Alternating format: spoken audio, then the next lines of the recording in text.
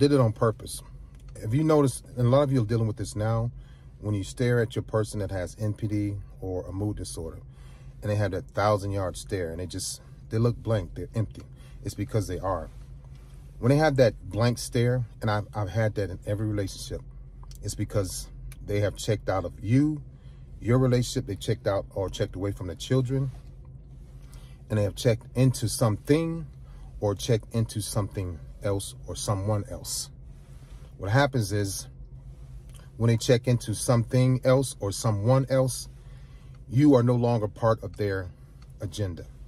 When you don't become, or when you're no longer part of their agenda, a couple of things happen, a few things happen. They will experience memory loss. I experienced memory loss because when I was talking to my exes, whether it be my ex-girlfriend or my ex-wife, when she was not any longer a part of my current or daily agenda, the things she said to me when I had that stare, like I wasn't there, I had memory loss. I did not remember what she said at the time because what she said or what she wanted to do or what she needed from me, what she required from me was no longer important. When she needed something or wanted something, wanted to talk, when she was no longer important, she was no longer part of my agenda. I now had a new agenda, checking into something else or someone else, and she was not part of my agenda. So I dealt with memory loss. My wherewithal was all over the place.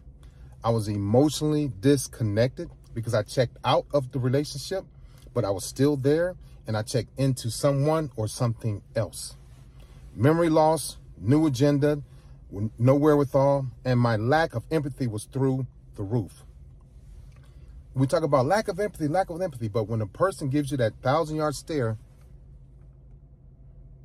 and you talking to them, you think that they're there, and you kind of feel that they're not there, they're not. They have checked, I checked out and checked into something or someone else. Everything is going to be off. My emotions were off. My communications were off, right? My engagement with the family was off. My engagement with my ex was off. A clear lack of empathy, no wherewithal, no communication. So when if you're ever dealing with somebody that gives you that stare, they're empty because you no longer, sadly, are a part of their current agenda.